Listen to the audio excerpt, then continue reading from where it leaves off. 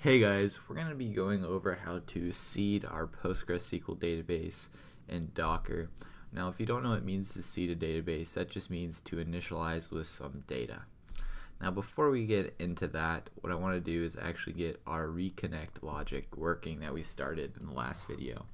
So the reason why it wasn't working, I discovered, was we are creating the SQLize instance in this try catch, but we don't actually try to connect to our database until in our index.js file down here when we try to sync it up.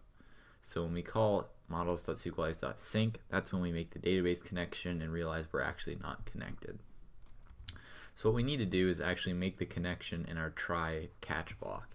So I can remove the actual creating of SQLize, move that up here, and we can just make that constant now. And there's a little function that SQLize gives us to make sure we're connected, and it's called authenticate. So we can just call SQLize.authenticate to make sure we're connected. And I'm just going to await that and copy the islint. So now what's going to happen is when we defined our SQLize object, we're going to try to connect to the database. If we can't connect, we just keep trying to reconnect. So I'm going to come back over here and just do npm run build. And then I'm going to run the Docker image, or build the Docker image, Docker build, and then we're going to do Docker compose up. And if you remember, I have this line commented out, so we're actually not waiting for it. We're just going to use our reconnect logic that we created right here.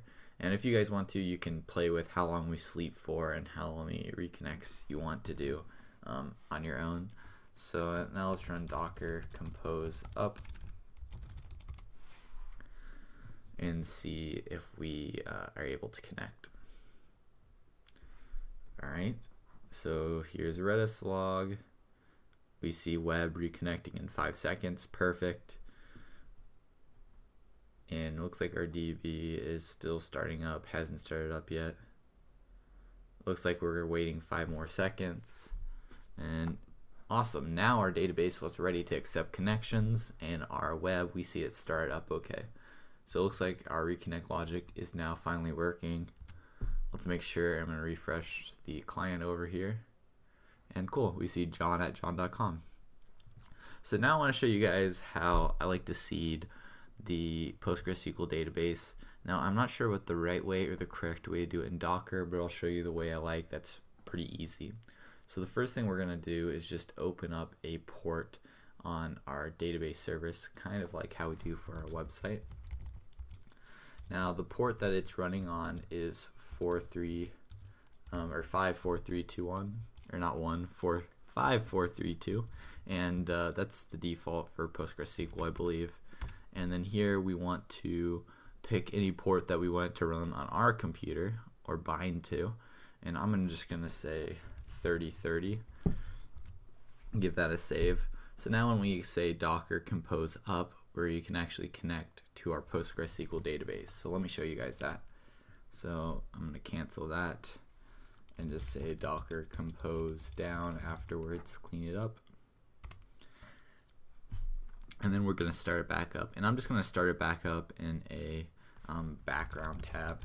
So Docker compose up. That way I can connect to it. Now, what we're going to do is just pg dump. So whatever you want to seed your database with, I like to just do pg dump of my current database.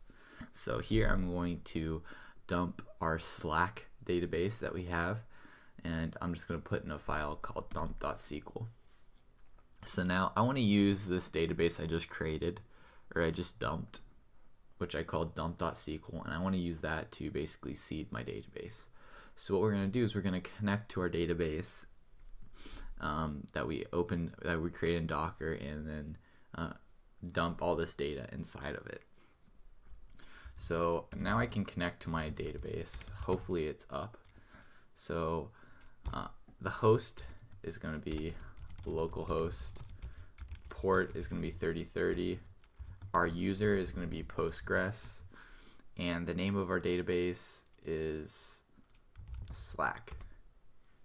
And now here we have to put our password for the user Postgres, and that is Postgres. And now I'm in, And if I select all from users, hopefully we see John. Cool, we see John at john.com. So this is how I can connect to it.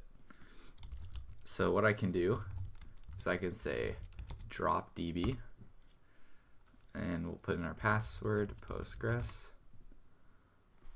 and then I'm going to create the database called Slack. So Postgres. So I just deleted our original database called Slack, created a new one called Slack. So now what I can do is I can say pSQL, and I can put dump.sql inside. So this is the syntax for basically putting the SQL that we got from dump SQL inside of Slack. So what it's going to do is it's going to run the code, and let's just run this and show you guys. And it's going to put all of our data inside that database. So now if I come over here to my original command, I can see who my users are. So select all from users, and now we see the Bob characters that we originally have. And I can come over here, refresh, and we can log in as Bob. Okay, bob at bob.com, and we should see all of our messages and stuff that you sent before. Cool. And come over here, see all this stuff. Awesome. So that's how I like to see the database, is to basically take a dump of the current state of a database that I like. So example, the one we've been using in development, and then just put that into the container by dropping the prior database, creating a new one, and then just using pSQL to pop it in there. And so that's it for this video, guys. And note how I was using port 3030 over there because I put 3030 here. You just want to make sure those match up. But that's it for this video, guys. Thanks for watching, and I'll see you next time.